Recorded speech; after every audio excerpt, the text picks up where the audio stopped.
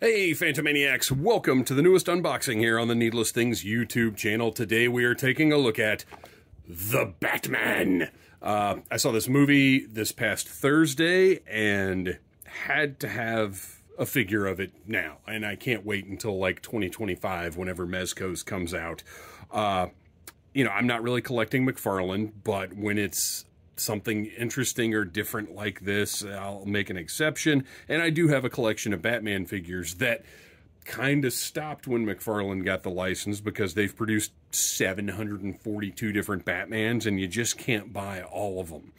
I do like McFarlane's packaging. It stands out. It's kind of gigantic, but they make figures of all different shapes and sizes, so it is nice that they've got one profile for this. On the back of the box, you've got a cool action shot. Can I say, I don't think it spoils anything to say taken directly from the movie. From one of the coolest scenes in the movie. Full review coming this Friday on the Needless Things podcast, by the way. Go check that out.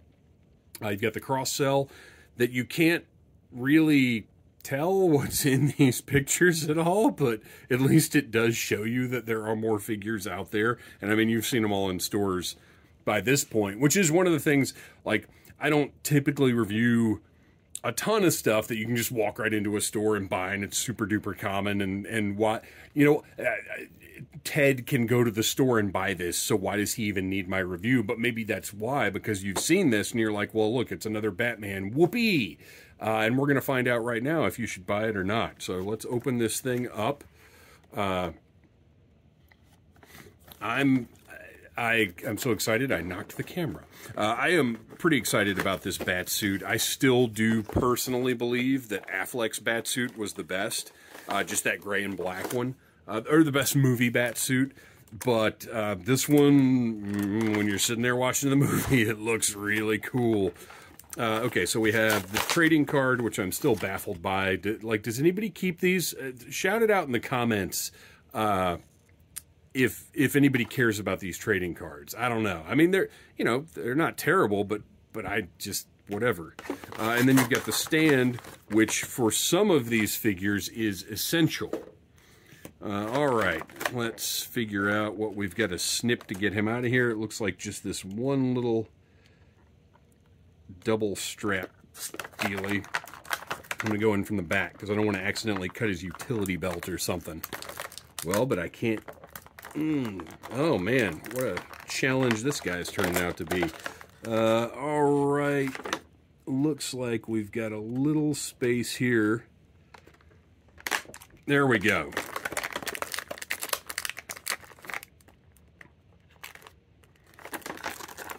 And we've got, oh, don't want to forget his, looks like grapple gun right there. And we've got to do the thing I hate where you have to pull the cape through a slot in the tray, which I guess I could have gone and cut through the tray, but whatever, who cares? He's out. All right. So this is our new Batman suit. Robert Pattinson, you can already see he's got a wonky ear up there just because that's softer plastic, because quite frankly, if it wasn't, you could kill somebody with these pointy ears. Sorry, I had to throw the tray away. It was sitting there making creaky noises.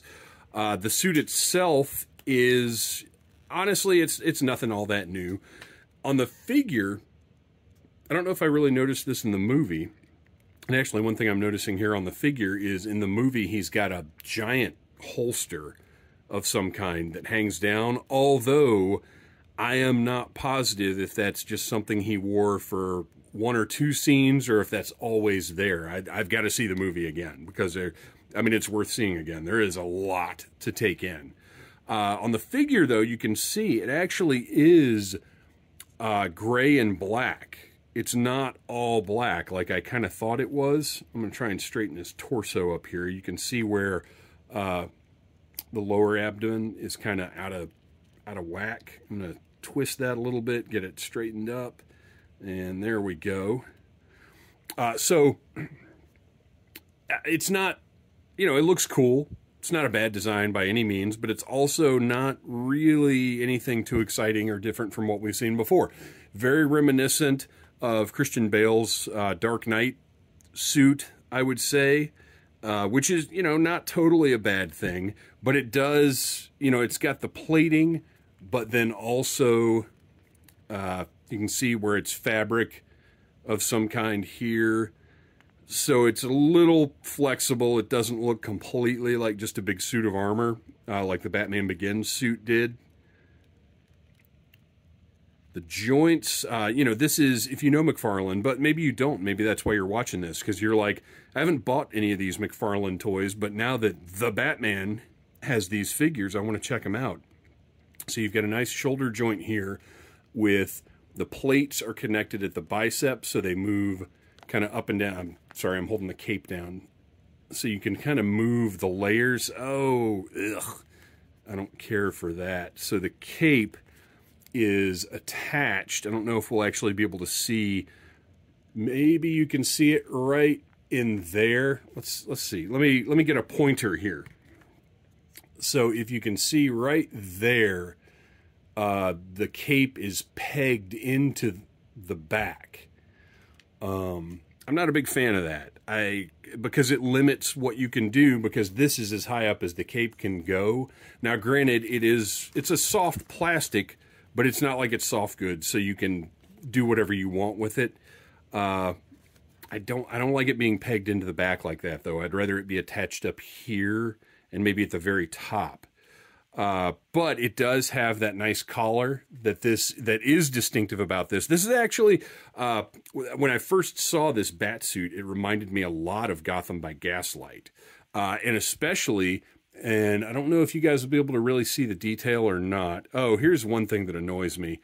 Todd McFarlane, who I do think is a creative genius and has done, revolutionized the toy industry a couple of times now, but Todd McFarlane made the decision that he didn't like it when action figures were looking straight ahead. So now, when you look at McFarlane Toys, they're all doing the side-eye thing, and I don't care for it myself. I get what McFarlane is saying, but I just don't think it looks good. I think it was a bad decision. And I think it might have been said that going forward, they're not doing that anymore. I don't know. But you can even see on the cowl here, the stitching. The cowl in the movie is, it's like leather. And I think there's maybe a plate up here, but you can see the stitching. And when you're watching the movie, I mean, you'll be looking at his face a lot anyway, because Pattinson does a fantastic job as Batman. You can actually see all of the stitching in the mask. It was really, really nice cowl on this one. Probably, you know, I like this cowl the best, I think. While I like the Affleck suit the best, this cowl just really has a lot of character to it. You can see, you can't see it on the figure, but in the movie, there's little spots of damage and stuff. Like, it looks great. And I will say, you know, McFarlane, I've talked a lot about how bad they are with likenesses, and it's true, they are. But they've done a really nice job with Pattinson's jaw here. He's got a very strong jawline, which is part of what made him great for Batman. He looks great. They've done a good job here. I feel like there's a little less detail in the bat symbol. I was just checking to see if it's removable. For no particular reason, no spoilers. There's a little less detail in the bat symbol than there should be. There should be some silver metallic or like gunmetal in here a little bit. But otherwise, they've got, you know, all the paint looks great. He's got the little, you know, signature Batman deals on the gauntlets. These things, which are so odd to me because I don't believe he actually uses those at all in the movie. I don't know what they are, but they're such a standout, strange addition to the bat suit that I was kind of waiting the whole movie for them to have a purpose. And I could be wrong. Like I said, I need to watch the movie again, but I don't believe he ever does anything with those. So anyway, back to the articulation. You can see you've got sort of your standard shoulder joint. Nothing at the bicep, which is a little unusual. Unless, oh, and you've got the standard McFarlane sort of butterfly cup type deal going on right there that gives it a little more movement, you can see. I'm really shocked at the lack of bicep joint, though. Okay, so double jointed elbow that looks pretty good and gets a heck of a deep bend. And then at the wrists, This is probably my biggest complaint about McFarlane is I don't like this ball that they use for the wrist. It gives it really, really nice movement, a great range, but it just doesn't look great. To me, this breaks up the profile of the figures, and they do the same. Well, okay, we'll get to his ankles in a minute. We've got an abdominal joint here, and then the waist joint is also a ball joint, although there's not a lot of movement there. Utility belt, he's got a glossy black utility belt that looks very cool. Super dark, but looks good. And I'm trying to see, I thought there was a little bit of painted detail on it, but there's really not. It's just all glossy black. But it looks good. He's got a little carabiner or something down here. Great sculpt on this thing. Did a very nice job making that look good. And then you've got double jointed knees with a great range. But then down here, okay, so we've got our standard McFarlane ankles that's the same kind of ball joint as the wrist, but they're covered up by toe joints. So dumb. Get these toe joints out of my face. They're covered up by the bottoms of the boot covers, but you still got a really nice range because these boot covers are a soft plastic, so they bend and flex as you move that ankle joint. So he's actually got a pretty decent range with the overall leg movement. I'm pretty impressed with that. So he looks good. He's got a great profile. He's a different looking Batman. Yes, I said he's, pretty similar to past Batsuits that we've seen, but he is going to stand out on the shelf. He does, he is noticeably different. And, possibly because he's also 7 inches tall rather than 6, but looks good. We've got a C-grip on the left hand, and then on the right hand, you can see you've got a peg hole right there, and that is because his grapple gun actually extends out of his gauntlet. Like it pops out of his gauntlet, it seems. There's a scene I won't get into where you see it kind of in action, and it's very cool. So that just pegs in right there. Looks cool. A little tiny grapple gun, but what do you need? If they do like a deluxe version with tons of gadgets, yeah, well, I don't want to get into spoilers. I'll just say you need to go see this movie. If you like the movie or you just like the Batsuit, you need to get this figure.